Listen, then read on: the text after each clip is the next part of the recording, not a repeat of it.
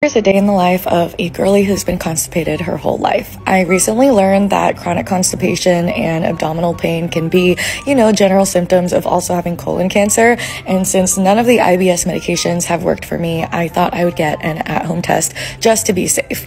So first I had to place this paper into the toilet. Then I literally take a shit. Then I have to get a little swab of the poo, flush it down, and put the sample into this little padded protection, put it in this little box. Don't worry, I washed my hands thoroughly after. And then I put that sample into this box and I put it in another envelope to send it to the lab.